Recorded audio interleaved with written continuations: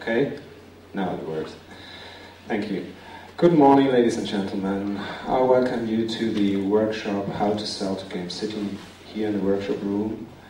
And I have two news, one bad, one good one. The bad one is that Martin Lorber, who was announced to take part here in the discussion, can't take part, and he's very sorry about it. But the good one is that Johan Sjöberg is here, and we make a little interview, and afterwards you are free to ask your questions if you have one, and I'd like to develop a little discussion here. Okay, I start with a little introduction. Johan Sjöberg is lead agent from the Digital Development Management from Sweden, and he has a lot of extensive experience in the game development and design, and has produced numerous titles from publishers like EA, and it doesn't work. So I try to speak a little bit louder. Can you hear me all? Oh. Maybe you give me a new microphone, or yeah. Okay, I'll try. You have order. Yeah, thank you. Produced, Johan Sjöberg has produced numerous titles for publishers like EA, Activision, and so on. And before joining the Digital Development Management in May 2008, Johan was the business development manager for Pelli Grosso. And first of all, I'd like to give you a brief insight into the German market of gaming, because that's the issue and the title of this workshop, and maybe you need an orientation. At the moment, or as my facts and figures says, 21 million German use computer and video games, and that's a very huge number. It's 29% of the population over 40 years. And 23% of this population uses computer as a technical device to play the game, and 10% gamepad, and 5% mobile phones, and 2% only handhelds or mobile gamepads. And what is to say about the market? There are some major trends in the German market. The one is online and social gamings, and the figure for that is 45% of the population under 30 years are playing online or social games in Germany. And they use, or they prefer, especially strategic, casual gaming or adventure, and no real fightings or ego shooters or something like that. And another major trend you can see in Germany are the trend to use serious games, which means e-learning or some medical stuff, and they try to develop in the German market other target groups, like the elder ones, or families, or more female target group. And maybe, Johan, you can comment a little bit on this different tendencies in the German market, and maybe widen it to a worldwide perspective for us. Okay, I'll try to do that as best as I can. I'm not sure if everybody hears me. So the German market is very different from the rest of the world in terms of games consumption, and has always been.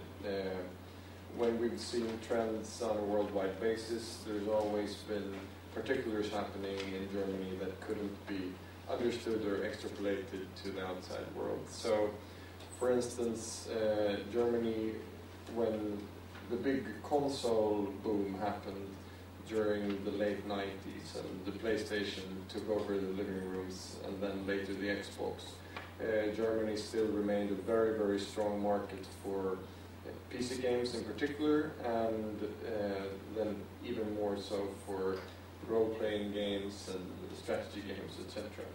Now, what's happened in Germany, and what's been interesting to see over the last few years has been that the free-to-play trend that launched in Asia, particularly in China, has caught on very, very fast in Germany, and Germany being the leading market in Europe, and I'd say probably the rest of the world as well, for the free-to-play games that we saw being talked about a little bit earlier in the first session. And here in Germany we've got especially two major companies specializing in this area, BigPoint and Gameforge, and then also of course in the social games and the social media space, Germany has been catching on extremely fast, being one of the largest growth markets for those types of things. So it's been interesting to see how it took kind of one paradigm shift from PC to console, and then now starting to move back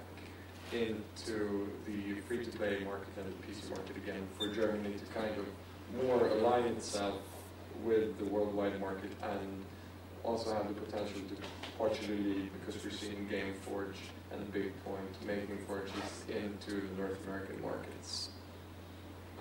What's it like in a more European or worldwide perspective? On a worldwide perspective, there's really too many trends to just make one big bold statement, but what we're seeing of course is that first of all, it's becoming easier to play games on the device that you prefer. So people are increasingly capable of getting some kind of gaming experience on, say, their mobile devices, a handheld device like the very popular DS from Nintendo, or there are also devices in the consoles segment where the PlayStation was dominant for almost a decade.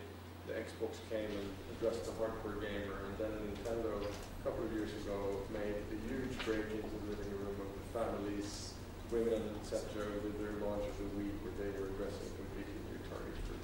So what we're seeing there is essentially a niche growing, for large niches growing, if you're capable of addressing the right target demographic. And I think that's what you're going to keep seeing over the next few years as well. It's going to become increasingly more relevant to strategically identify the target group that you're selling to and make experiences that are tailored for that. We're still, on a worldwide basis, the hardcore gamer is a very, very large part of the games industry today. There was a lot of talk in 2009, which was for the general economy a complete disaster. People had initially said that the games industry was going to be recession-proof. It obviously wasn't. But what we saw with the games industry at that point was that the part of the games industry that actually was recession-proof was the hardcore target demographic, where the games industry in 2009 on an overall saw a decline, particularly in the family games, in the Wii market, etc. The hardcore gamers market actually grew. So people were playing more, as we say in Germany, ego shooters, or as we say internationally, FPSs, first-person shooters. They were buying more games of that type, but they were buying less family games. So are the heavy gamers part of the entire group of your company? Absolutely. To just give a quick summary of what we do, so that you people in the audience can understand better what it might be sensible to ask me about later on, is that DDM is the world's largest talent agency for game development companies. So we represent a number of the greatest independent video game development companies in the world. The majority of our clients are based in North America and Europe, where my responsibility is working predominantly with the European clients to help them secure business, either with publishers, as the traditional business model is in the video games industry that we saw a little bit about earlier as well today, which is essentially the same as it's in the book business or in the traditional music business where you go to your record company for a lot of money. So that's what we help them do. And most of those companies that we work with games that are addressed towards the hardcore gamers demographic. But we've also just recently launched one division that's focusing on the social media space, and also one division that's focusing on not representation, but services to other people or companies interested in entering the games industry or finding an outlet, for instance, for license holders, creators of different kinds, to come in and elevate their talent into the game space.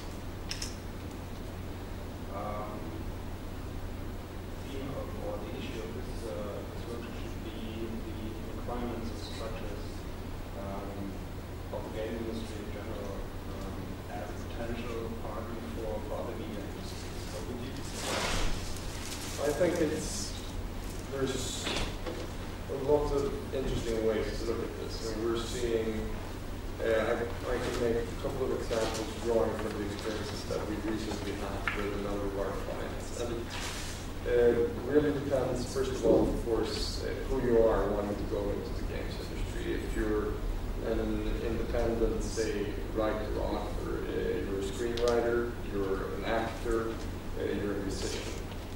Or if you're a larger company that holds the rights to major licenses that might have transmedia or cross-media or just general appeal over into the game space. If I start by addressing the first aspect, where you could be a creative individual or a musician or a writer, we have a great example from one of our clients called Linear Theory. They're based in Cambridge in the UK, and they're one of the most well-respected independent game developers in the world. They're this week launching together with the Japanese publisher Namco Bandai a company called Enslaved, Journey to the West, which thematically builds on the ancient Chinese legends entitled Journey to the West. And they, for that particular video game, they've partnered with one man called Alex Garland, who's written a book called The Beach that you guys might have heard of, and he's also written the script for a highly successful movie called 20 Days Later. And they enlisted the services of Alex to work with making the narrative of their game work as best as possible, both having him help them to tell a great story through great gameplay. And then in games we also have what's called, we don't always only have play, we also have intermediate kind of small movie snippets that help forward the story as well, especially in story-driven games they're called cutscenes. And for those, they work closely with a man called Andy Serkis, who's most known for his work